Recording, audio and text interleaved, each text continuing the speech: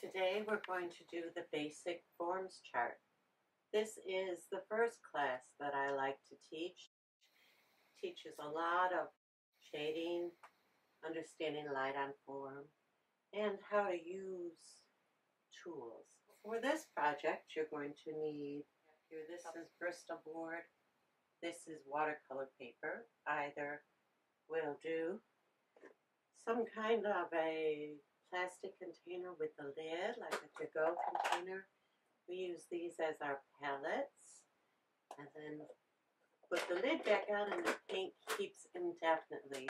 You need a couple brushes. Mainly we'll be using the 1/4-inch brush. Also need a squirt bottle, a glass of water for paint, and in the early days of the Renaissance, the people put their minds together and they decided that everything in the world could be broken into 4 basic forms. And they said if you could understand how to shade those 4 forms, you could shade anything. So what they're talking about is that what happens when the light hits the object. Light on form, this is also called chiaroscuro in Italian. We often use that terminology. Get out a piece of white paper and a pencil, please. And we're going to draw in the 4 basic forms. And I like you to draw very light and loose, and that way you can erase the lines that you don't like. We can write at the top, basic forms. First we're going to draw the sphere. And I just want you to go with your lightest touch round and round and round, maybe 10 times. Some of those lines will be the lines that you want, and some won't. Then sit back, look at what lines make a nice circle, and darken those lines in. If you like, you can erase the other lines. We're going to put a cone. Next, we will have a cylinder. So I'd like you all to draw an oval, round and round, darkening in the parts that you like, lines down from the edges, and again it has a rounded bottom, which is almost the same curve as the top for this picture. You can see that in a cylinder here. If you see the top open, see the bottom is rounded. It's because it's a round object. And last we're going to do a cube. So I'd like you to do a smaller square, and then over and down, and a little bit bigger because it's farther towards the viewer, another square. Now connect the edges. And we can erase the lines that we don't need, which would be the inside lines on that box or cube. We also can put in the shadows, the cast shadows, and these are going to fall away from the object in the shape of the object. On the cone, the cylinder the same, and on our box, the shadow is going to go off to the side. We can always ask ourselves when we're starting a realistic painting, where is the light coming from? So in this picture, we're going to have our light here. Now, often when you're starting a piece of art, you might be in a room or a place where there's multiple light sources, and you have light coming from every direction on your still life objects. This does not give you the pretty studio lighting that artists often like to use. So by doing this chart, you can create your own shading with a single light source. Another time you might go outside landscape painting and it'll be a cloudy day and you won't have nice light and shadow. But you can always add in your own shading by using this chart. So keep this chart in your bag. Pull it out when you're doing any sort of realistic imagery. So we're talking about a single light source, and I'm going to set up my palette. It's very, very important to take time with your palette. Artists don't just grab tubes and then just take it straight from the tube to the painting. There's a lot of mixing involved. Using my 1/4-inch brush, I'm going to set up dark, medium, and light. So for the dark, I'm just going to use the straight black. So that's already set. And I'm going to take a scoop from the black and scoop some of the white and blend them together. Now we want good sized puddles of these. I've got about 2 teaspoons of the black and maybe 3 teaspoons of the white squeezed out. So I want to make enough to do our whole picture. I don't want to have to stop and keep remixing these colors. So I'm setting up the palette for the entire piece. When you're working with light on form, pretty much always want to get dark, medium, and light together. Then I'm going to use what's on my brush and a little bit of the black, not too much, and I'm going to make the light gray. And I want this nice and light. We want the difference between the dark, medium, and light. I want to really be able to see the difference. I think that's pretty good. When you wash your brush, shovel it around in the water, take it in your rag and pull between your fingers. Traditionally, artists work dark to light. I'm going to start with the sphere. I'm going to scoop up a good amount of color, and I'm going to put on that darkest color. And that's the core of darkness, and it's away from the light. I'm putting it on in a crescent moon shape, and I'm not going all the way to the outer edge. That's important to remember. I'm going to take a moment and squirt the palette. Must continually do that. Scoop up some medium. So we want actually a layer of paint on the surface, almost like frosting a cake. So you're laying on an actual layer of paint that you can move around and push around. That's the medium there. I'm going to get a clean, damp brush. You can get an additional brush, or you could use the same brush, and that's what you use to blend with, what we call an empty brush. It's just been dipped in the water. And see, I have these 2 values. I have the dark and the medium, and I'm going to rub together in a perpendicular stroke to the strokes that are already there. We definitely don't want all the strokes going in the same direction. And I'm feathering these together. And you notice I have to keep wiping my paintbrush.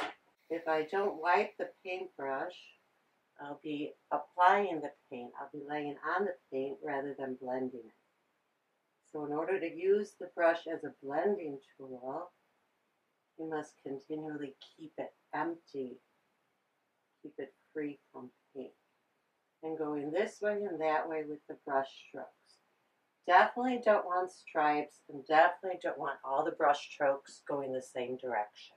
Now I'm going to scoop up some of the light color and lay that in on the remaining part. A little bit too much. You don't want it too thick. So one of the things you get used to is how thick you want it. What's too thick, what's too thin. We don't want any of the paper to show through. We want to put a nice thick layer. And there I've laid it in. Now I need to get that clean, damp brush. I'm just using the same brush, but you could use an additional brush. And I'm going to feather the medium into the light. And that's by rubbing right where the values meet. So when painting, we call light to dark, we call value. Here we have our dark and our medium and our light. Nice and smooth graduation one to the other. And when you have enough paint on your paper or your canvas, you can move it around a little bit. It becomes almost like a sculptural type of feeling. Okay, now there's a very important element called reflected light. And that's the light that comes down, hits the table over here, or whatever objects are around, bounces off and comes up and hits the back side of the object. Light is made of something called photons. Photons are tiny particles. They're always moving, bouncing, and vibrating. The speed that the photons vibrate is the color that we see. So we are very aware as artists that light is moving, and we're trying to capture that reality in our painting. For the reflected light, the light that's bouncing off, I'm going to use a medium value. And although most people don't realize that this reflected light exists, it's something that artists recognize. And when you do put the reflected light into your picture, it tends to look more three-dimensional. Now there's a good chance that your dark has dried by now. That happens with the acrylics. I'm going to re-wet some of those darks over there. And that way I'll be able to blend that reflected light into the dark. Sometimes it's nice to reinforce the darks a little bit anyways. And I'm going to blend that in. The more contrast, the more dynamics. You want your darks to be all the way dark and your lights to be all the way light. And that's what gives 3 dimensions. That's what gives realism. That's what gives dynamics.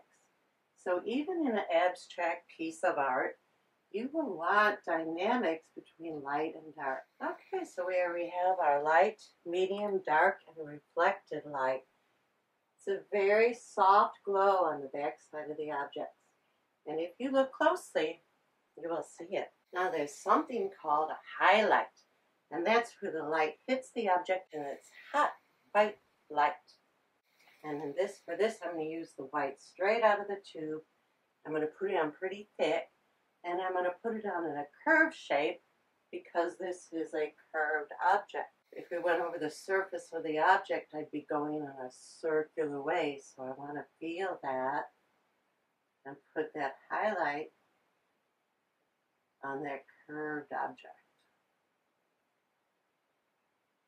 A shiny material, a metal or a shiny apple will have a very crisp highlight with crisp edges, and a piece of fabric or something will have a more muted, soft highlight. Now let's look at the cast shadow.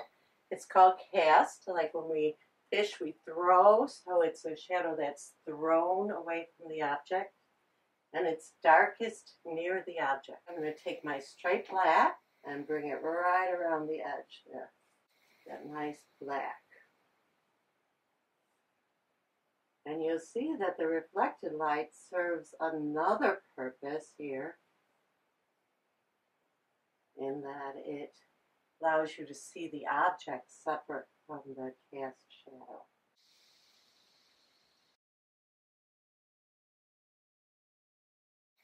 And as the shadow goes away from the object, it fades because it becomes mixed in with the atmospheric light in the room. So it's darkest near the object, and then I have it going into a gray. Let's clean the brush and move on to the cone.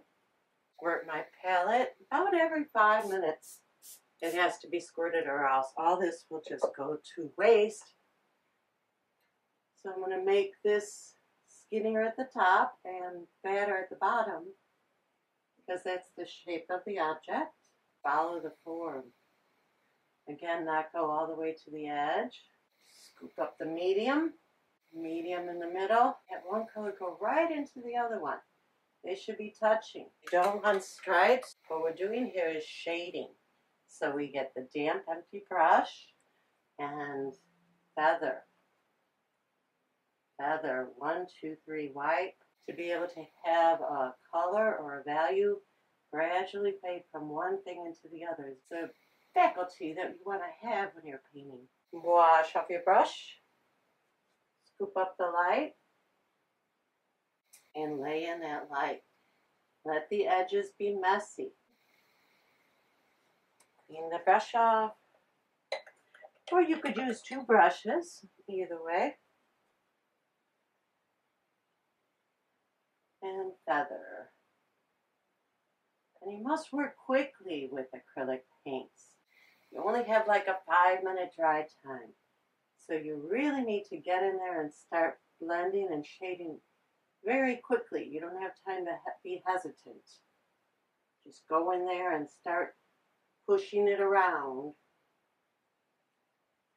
Don't want any of the paper to show through.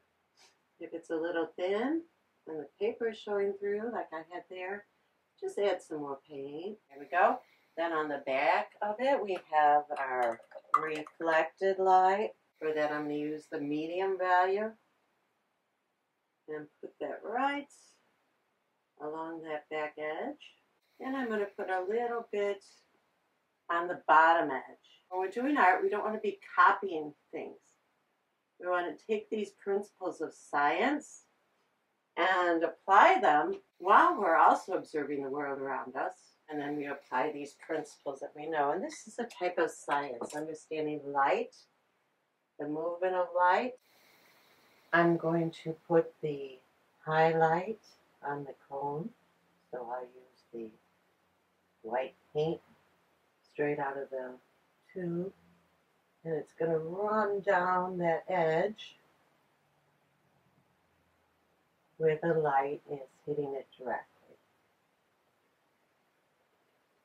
We're showing our heightened sense of observation. So the core of darkness is away from the light. It's sort of a messy edge. I don't want a straight edge because I might end up with a stripe. Laying in the core of darkness, not all the way to the edge. Scoop up the gray, the middle color, and put it right in the middle, so medium in the middle, like cake frosting. Nice and thick. And feather. Rub these together. If the strokes are going one way, then go the opposite way. Go crisscross. Go all different ways. We don't want the strokes to be all the same direction. I'm going to push them around one way, and then I'm going to push them around another way. I'm going to keep moving that paint.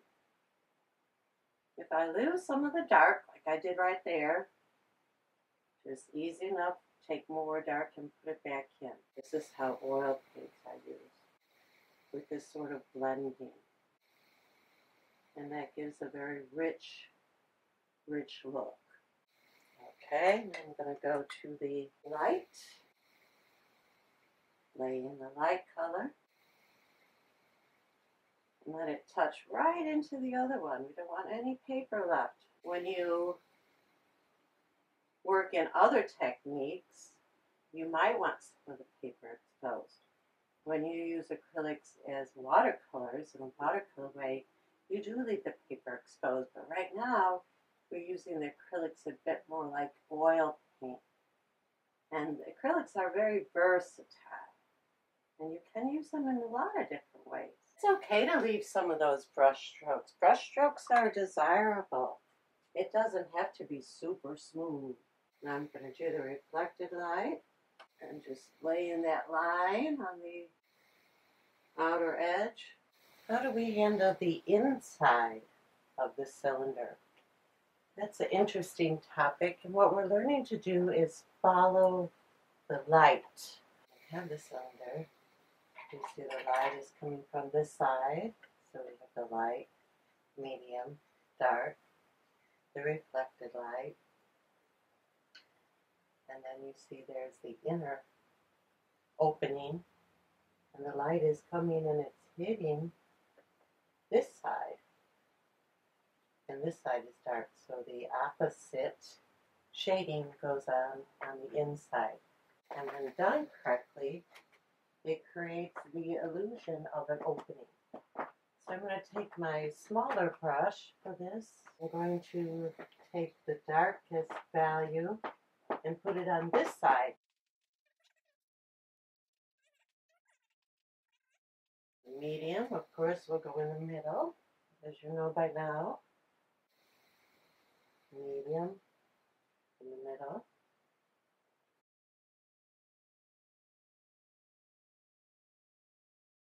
And when you're actually working from a still life, this is something you can study and look closely at and see exactly how the light and shadow falls inside of the object.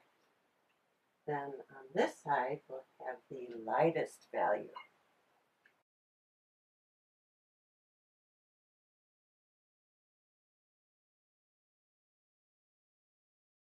We have the dark, medium, and light, and it gives the illusion of an opening. Let's put in the highlights, and that'll be the straight white.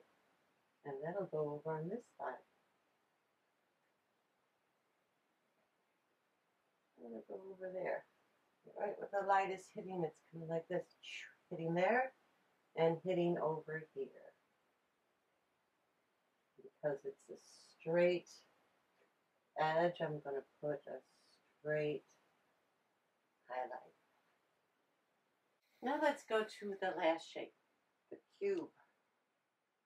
Now this is going to react differently to the light because it has these straight edges. So instead of the light slowly wrapping around in a smooth way, the light is going to be stopped on these crisp edges. So it'll have a different value on each side of the box. Let's see how that would work. We're going to have the light coming from the same direction again.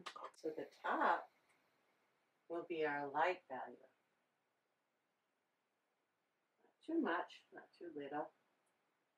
And you notice with this type of painting with shading, we're not using any water mixed with our paint. Other techniques you do use water, but with this, don't really want any water. We want a damp brush, but we don't want to put water into the palette at any point.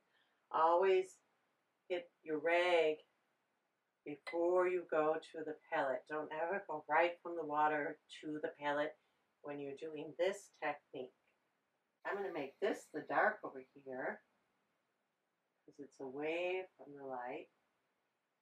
And then this will, of course, be the medium because we've done the light, we've done the dark. I'm going to make this the medium.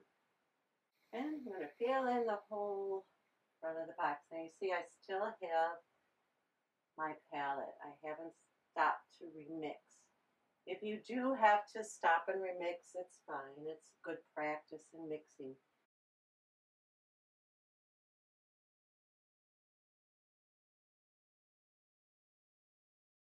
I'm not happy with the way this shadow is running into that. So that's something that we learn to tweak when we're doing the art. We look at how the objects touch and what happens when they touch. And I'm going to make the shadow a little darker so that it doesn't blend in too much with the cube.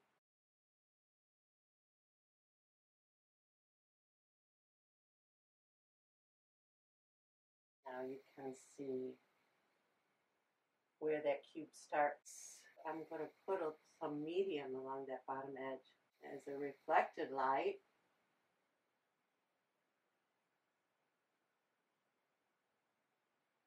So that when I do put in the cast shadow, you'll be able to see it. Let's take a look. Take the dark, put it right in there. Probably when you're working on a landscape, still life, what be it, it's not going to be perfect lighting. And you want to manipulate it to work for your picture.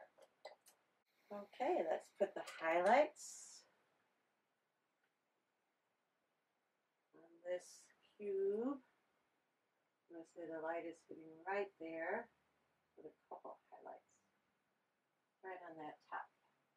Okay, take your palette and squirt it with the squirt bottle. Every time you're about to close it, squirt it first, and then that moisture is going to stay in there, and when you open it next time, those paints are going to be just like fresh out of the tube. Let's label one of these so that you can remember them in the future. Okay, take out your pencil, and let's label this sphere. First, we did the darkest part. We'll just call that dark. Then we did the medium in the middle. So we'll make a diagram here. We'll write medium. And then we did the light. So let's draw a line and write light. And there's other elements also that we discovered. There's the reflected light that bounces off the table or other objects. And if it's a color, it will bounce off with that color. If the tablecloth was green, the reflected light would be green. So it's a very cool element, reflected light. Okay, this here, the straight bright white light, is called a highlight. That's right where the light is hitting the object. And back here, the shadow that goes away, that's thrown, is called the cast shadow. And if you can use those elements, you'll always get a very nice three-dimensional image.